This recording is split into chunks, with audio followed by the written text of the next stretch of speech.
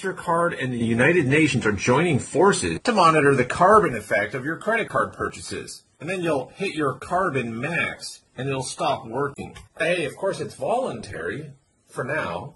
The new credit card is called Doconomy. And on the back of the card, it's going to say, I am taking responsibility for every transaction I make to help protect the planet. This is a social credit score, and it's a proof of concept. The Doconomy CO2 credit card website claims it is the largest initiative ever taken by a bank in educating its users on the impact of consumption. They say themselves they want to set a global standard for carbon calculations. That's the key. Once they have their numbers in place, then they can give every single purchase you make a score and punish you directly.